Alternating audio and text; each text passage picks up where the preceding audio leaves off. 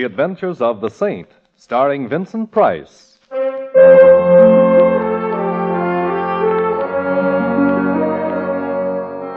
The Saint, based on characters created by Leslie Charteris and known to millions from books, magazines, and motion pictures. The Robin Hood of modern crime now comes to radio, starring Hollywood's brilliant and talented actor Vincent Price as the Saint. Taxi! Taxi!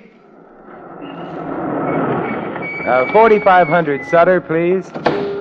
It's kind of late, ain't it? Yes, it is. Comes this time of night, I figure a guy should order... 4500 Sutter, please. Mind you, I don't like to get personal, you Driver. know, but, yeah? Of all the cabs in San Francisco, most of them operated by drivers who mind their own business. Why did I have to get your cab? Well, I like. Who are you going to see at 4500? My name is Simon Templar. I'm 6'1" tall, and I have a birthmark on my right shoulder blade. My income for last year That's was... all right. Evading the question, huh? I give up. I'm going to visit a man named Clarence Quigley. Clarence Quigley? Clarence Quigley. You going to see this alleged Clarence Quigley Look, about... he's got a collection of paintings. I like to look at paintings.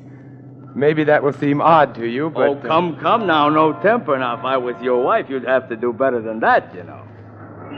Oh. So how much do I owe you, and go away? Well, would you think I was soaking you if I suggested $3? I would. As one man of the world to another, let's make it $3 anyway. Let's just be yokels and make it 50 cents. Here you are. Well, Hey, is that blonde giving you the eye or me? Blonde? Yeah, the one coming down the street towards us. Oh, yeah. Best foot forward. I never saw her before in my life. Ellsworth, dear. Oh, Ellsworth, dear.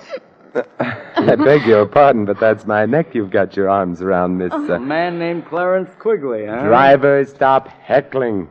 Look, miss, whatever your name is, the way you're strangling me is a pleasant way to be strangled, but... Ellsworth, dear, you sound so cold. I'm not Ellsworth, dear. I think I can honestly say I have never been Ellsworth, dear. You're not? No. Oh, I'm sorry. I thought you were. Or maybe I just hoped you were. Don't you know Ellsworth, dear, when you see him? No, I don't, I guess. But, I saw you, and then the name came to me, so I just thought... who is Ellsworth? I don't know. Well, I suppose a certain amount of confusion about who or what Ellsworth is understandable, But that isn't the worst. It isn't? No, you see, not only don't I know who Ellsworth is, but... Yes? I don't even know who I am.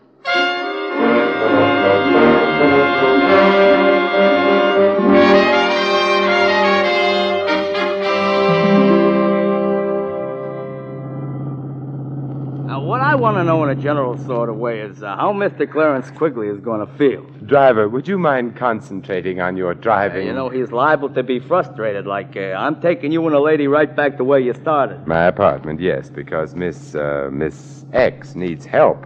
Oh, I feel as though I'm imposing on you, Mr. Temple. Nonsense. The hour's late. You couldn't very well go wandering about the streets indefinitely. Especially in that hat. Is anything wrong with my hat? Not a thing. No, it's very charming and immaculate. Yeah, also, it resembles a bird's home away from home. Well, mister, we have returned from where we went away. Good. Miss X? Thank you. You're going to keep on being a yokel, huh? Here. Mm-hmm. This time only half a yokel. Well, goodbye. You know where I'm going? No. I'm going to lurk outside of Clarence Quigley's. I think tonight he's a fellow who needs a friend. I need one, too. Oh, come along now.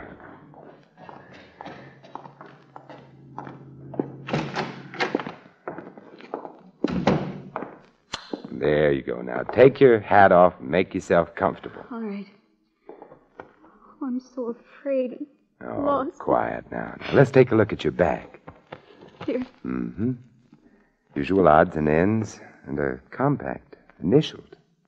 DM. DM, does that suggest anything? DM? Hmm. No, it doesn't. Nothing means anything.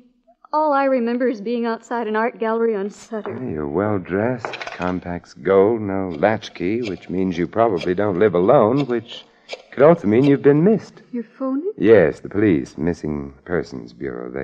Hello? Oh, get me Inspector Murray, Thanks, I'll hold on. Oh, I hope maybe they know about me. Oh. What's the matter? Oh, I just touched the back of my head. It's terribly painful. Come here. Huh. Yeah, bruise the size of what I wish my bank account was. And there's the cause of your amnesia. Hello, Inspector. Simon Templar. Inspector, your language is deplorable. Inspector, I'm looking for someone, a blonde. Inspector, no. No, well, maybe, but not tonight. At any rate, the girl I'm looking for is around 22 years old, blonde hair, blue eyes, height 5'3" or thereabouts, wearing a street suit, brown white blouse with ruffles at the neck and... What? Oh, you're looking for her, too. Her name's Dorothy Moore. Why do you want her? Oh, I see. Then I guess you've got priority. Goodbye. They want me. Yeah, so it seems. Because I've been reported missing? Partially that. What else do they want me for? Murder.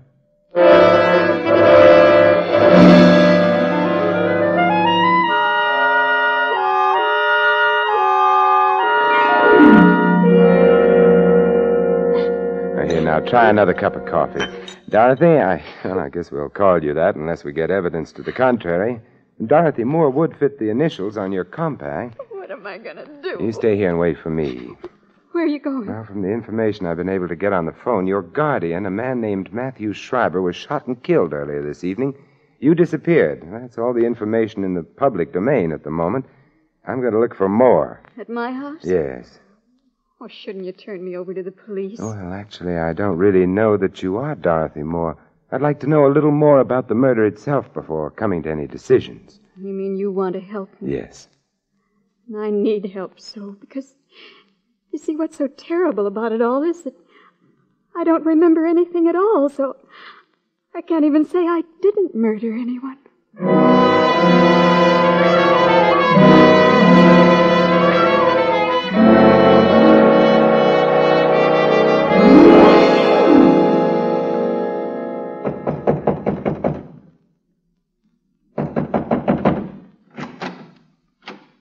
Hello. Hello. Well, it's been fun meeting you. Goodbye. Now, wait a minute. Don't shut the door. Why not? I'm coming in. Oh, all right. I hate to seem prying, but who are you? Simon Templar. An attractive name, much more distinguished than mine. Oh, what's your name? Walters. Not the most glamorous name in the world, but I'm a butler, so I bear up. Good. Where is everybody? In the library. They're so well bred. Oh, who is in the library? Mrs. Atkins, the housekeeper, the Cassandra of our day. A gloomy lady prophesying disaster, Yes. And, of course, there's Mr. Tinsley. Mr. Tinsley? A strange fellow who spends a good deal of his time sitting on small horses and hitting a large ball with a long wooden stick. A polo player. Doesn't matter what you call it, it's no job for a grown man. What's his relationship to Miss Moore? Oh, let's not start prying, shall we? Expound. Well, to breach your confidence, he's engaged to marry Miss Moore, if and when she's found, and if she happens to be innocent of her guardian's assassination. Oh. Anyone else in the library? No. Mr. Schreiber, dear departed soul, is detained elsewhere, at the morgue. He was shot in the library. Oh, that's a bad place to be shot. Usually fatal. Suppose you take me to the library. Tell me, why did the police suspect Miss Moore? Because of me. You see, I told them that I heard shots in the house. I left my quarters on the Gallup, ran towards the library. Just before I got there, the door opened and Miss Dorothy ran out. Ran down the hall and out the front door. Is that true? My dear Mr. Templar, if not, would I have told the police otherwise? I don't know. Besides, it isn't good form to suspect the butler. The library, sir. Okay. Mrs. Atkins, Mr. Tinsley, Mr. Templar. What do you want? I'm looking for Miss Moore. So, young man, are the police. Why? Her guardian was murdered. All his money goes to her, and she's disappeared. Perhaps she didn't murder Mr. Schreiber. But you wouldn't bet on it. Perhaps I did. I hated him. Perhaps Mr. Tinsley there did. Now, look here. Isn't he priceless? Now, look here. Such a typical phrase. So typical, I wonder if he can really be so stupid. I love Dorothy, and No there's- one has questioned that. But what is it about her that you love? The money she was to get when Mr. Schreiber died? The money you wouldn't have got if you'd married Dorothy against Mr. Schreiber's wishes? Mr. Schreiber didn't approve of the marriage? he hesitated about it, but we were working on him. And then became impatient. Now, look here, There you it have... goes again. I resent that. Good. It is now on record that you resent it. How about Walters? Walter? Yes, what motive would he have? What makes you think he has one? Oh, I'm the hopeful type. Walters is a man with a criminal past. Whether or not he got tired of his upright life here, I cannot say. But it wouldn't surprise you. What may surprise both of you, however, is an odd fact. Dorothy Moore is suffering from total amnesia. Amnesia? What do you mean? She remembers nothing of her past, herself, neither name nor habitation. How horrible. How convenient. Wait a minute. How do you know that? Why get around? Well, then you must know where she is. You've got to tell me. Mr. Tinsley is now being the ardent lover. I can't tell you. Why? Well, whoever shot Schreiber, there's very little doubt that Dorothy saw the killer, but Dorothy doesn't remember. The killer, therefore, would have an urgent interest in getting hold of Dorothy before she did remember, and making sure that she would never remember anything again. Well, good night, you lovely people.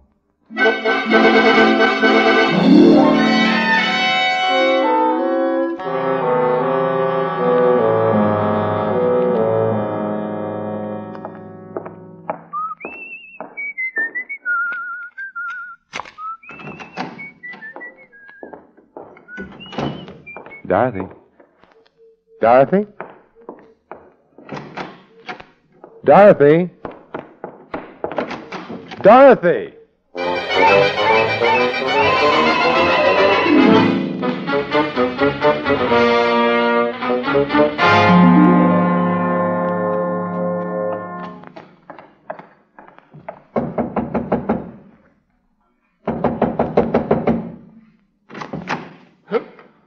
Oh, you again. It's me again. Did you like the place so much the first time? Where's Dorothy? Miss Moore? Yes, did she come back here? Back? From where? She was at my apartment. When I got there, she was gone. She did come back here. She didn't ring. Let's find out. Tinsley and Mrs. Atkins still around? Mrs. Atkins has gone up to bed, I think. As for Mr. Tinsley, I imagine he's sampling the whiskey. We'll find out. Tinsley, What? Oh, it's you. yes, where's Dorothy? You're the one who knows. I'm the one who knew. Did she come back here? I haven't seen her. Walters, where's Mrs. Atkins' room? This way, sir. Come along, Tinsley. I'd like both of you in sight. If you insist. Mrs. Atkins will not be pleased at having her sleep interrupted. I'm not pleased either. This is her room, sir. Oh, thanks.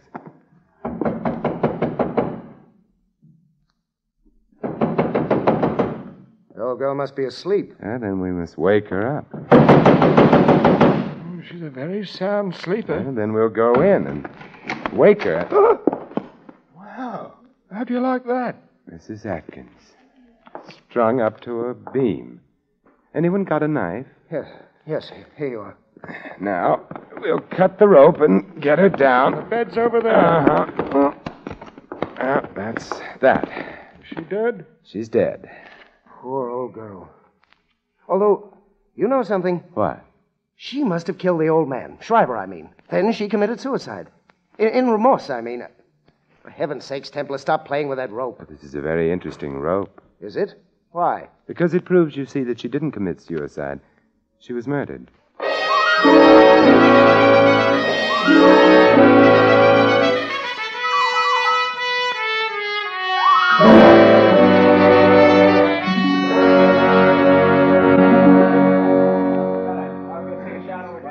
Templar? Yes, Inspector Murray. I understand you don't think that Mrs. Atkins committed suicide. I know she didn't. Well, while the boys are playing with fingerprints and stuff, would you mind explaining to a poor benighted member of the lower intellectual classes, a cop like me? Oh, Murray, now stop pulling my leg. You're one of the brainiest men I know. Then why do you always beat me to a case? Oh, I'm prettier. Uh-huh. Now, about this alleged phony suicide. Well, take a look at the rope with which Mrs. Atkins is supposed to have hanged herself. Now, let's see. The rope was thrown over the beam there. I'm afraid you're right, Templar. Yeah, it wasn't hard to spot. Her weight would have pulled the rope sharply down over the beam. The fibers of the rope, therefore, should have slanted upward. Instead of which they slant down, indicating that somebody put the rope around Mrs. Atkins' neck and then hauled her up. We were supposed to think that Mrs. Atkins committed suicide as a confession of guilt. Which leaves us where? In the Schreiber home. I'm more interested in where the girl is. Dorothy Moore? Uh-huh. Why? Because I have... Hey, Mary. Look, coming through the door. I'm not sure.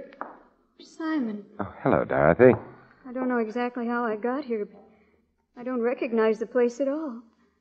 Yet I should, shouldn't I? Yes, you should, Miss Moore. Because this is where you live. But I'm afraid you're not going to stay very long. What do you mean? I'm placing you under arrest on suspicion of murder.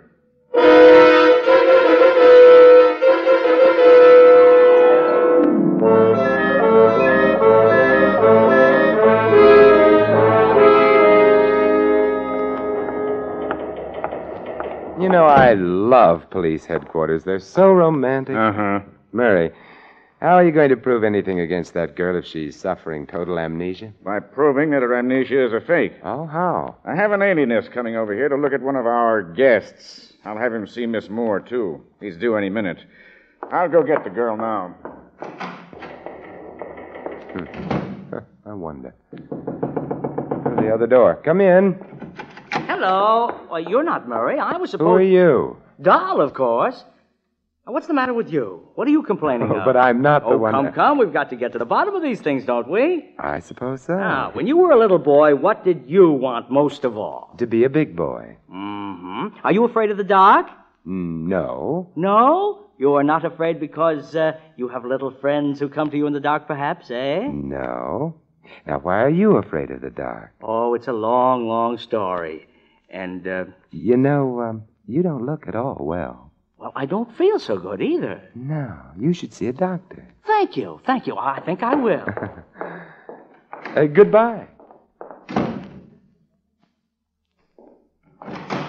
Oh, Templar. Yeah. Your alienist was here, Murray, but he left. Alienist? Mm. Well, I just phoned him and told him not to come. The district attorney wouldn't hold the girl. Insufficient evidence and ballistics. Ran a paraffin test. No proof that she'd fired a gun. But the man who was just in here, Dahl, I think his name was? Dahl? Uh-huh. He's not the alienist. He's the guy the alienist was coming to examine. He's nuts. Oh, dear. Well, I guess you're happy now that we can't hold the girl. No, because while you were holding her, things were safe. Now, Murray, let's go visit. Go visit where? The Schreiber house. A house where 2 people have died. A house very convenient for murder.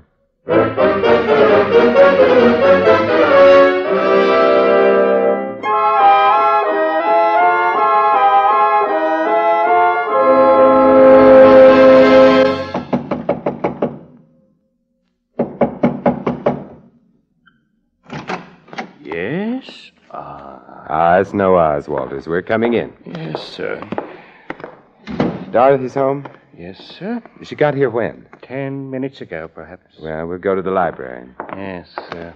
She got here 10 minutes ago, and then? She sat in this room for a few minutes, made a phone call, and went up to bed. She tried to phone you, Mr. Templar. I'll wake her up and get her down here. Hold on. Tinsley around? In the guest room, playing solitaire, I think. Get him down here, too. That I will, sir. And Walters. Yes? You come back, too. Sure. Having fun, Templar? I don't care very much for this stage of any case, but What are you doing with that telephone? hiding it under the couch here. Are you being subtle again? Again? Oh, you flatter me. Simon. Hello, Dorothy. Sorry to have had you waked, Oh, but I wasn't asleep. I was trying to remember. you will if you get the chance. Tinsley's here in the house, isn't he? Yes, he is. For heaven's sakes, is a man never to get any peace? You know Inspector Murray, Mr. Tinsley? Oh, yes. The policeman. Oh, look, now get off your polo pony and where's Walters? By now, on his way to Canada, I imagine. Dorothy, get on the phone right away. The phone? Yes, of course. Oh, well, there doesn't seem to be one in here. Perhaps in the next room. Why do you want me to phone? I don't. But you just said. Dorothy, didn't there used to be a phone in this room? I don't know. I don't remember. Oh, yes, your amnesia. But you remember everything that happened since the blow on your head, don't you? Well, of course. Well, then equally, of course, since you were in this room a very little while ago, and since you used a phone in here, you should have remembered that. Why didn't you? Well, I don't know. It slipped my mind. No, Dorothy, it didn't slip your mind. You were merely being over-careful. What does that mean? It means that you are not now, nor ever were, suffering from amnesia. Why should I pretend to have amnesia? Because you killed your uncle. You knew you'd need something to help you out in court, so you wandered about until you found someone on whom you could try out your amnesia. That happened to be me. You're just saying those things without proof. Besides, there was a paraffin test. It indicates merely that you wore gloves when you shot your uncle. It indicates I might have worn them. If I'd shot him, you can't prove I did. I can prove your amnesia was phony, that along with some other things. How can you prove it? Very simple. Your hat. What? When you arrived at my apartment, you took your hat off, discovered a large bruise on the back of your head. That was to supply a plausible reason for your amnesia. But, Dorothy, as I remarked to the cab driver at the time, your hat was immaculate, untouched. You asking us to believe that the killer knocked you out and then carefully put your hat back on your head again? I'm not asking you to believe anything. I'm going. Oh, what a charming revolver. The one you used on your uncle? It still has bullets in it, so don't try to stop me. Dorothy, you didn't ask me how I could be so sure the killer hadn't done that business with your hat. I don't care. I'm so sure because of Walter's statement. Remember, he saw you rush out immediately after the shots? All right, you're smart, but you'll never stop me. Perhaps not, but Walters, who's right behind you, will. Oh, no, you can't fool me with He that. wasn't trying to, Miss Dorothy. I think I'd better... Well, you're no gentleman. You knocked Miss Moore out with a bottle. Yes, sir. But you said you were going to You Canada. misunderstood me, sir. I merely said I was going to get some Canada Dry. Now the bottle's ruined. That's too bad. Oh, never mind, Walters. No harm done. Inspector Murray, you'll take Miss Moore, and I'll take an old-fashioned.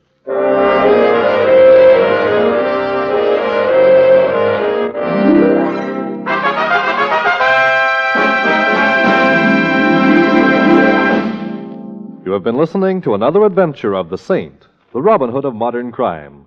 And now here is our star, Vincent Price. Ladies and gentlemen, next week most of you will be enjoying a wonderful Thanksgiving dinner. And while you're eating your Thanksgiving turkey and counting your blessings of the past year, think. Think for a moment of the millions of people who don't get enough to eat. Think, and then send your subscription right away for a food package to be delivered to some needy family in Europe. Send your contribution to CARE, C-A-R-E, New York.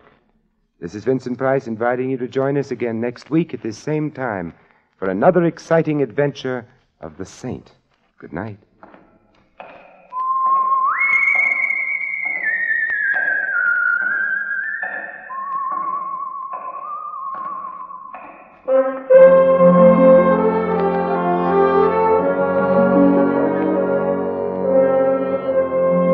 Tonight's script of The Saint was written by Lou Vittes. Our cast included Peggy Weber, Ted Von Els, Jerry Hausner, Tom Brown, and Dan O'Hurley.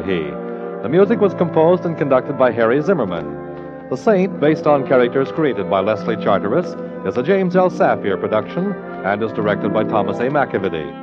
Vincent Price is soon to be seen in Robert Lippert's production of The Baron of Arizona. All you Saint fans will be glad to know that the Saint comic books are on sale at all newsstands. Your announcer, Merrill Ross. This is the Mutual Broadcasting System.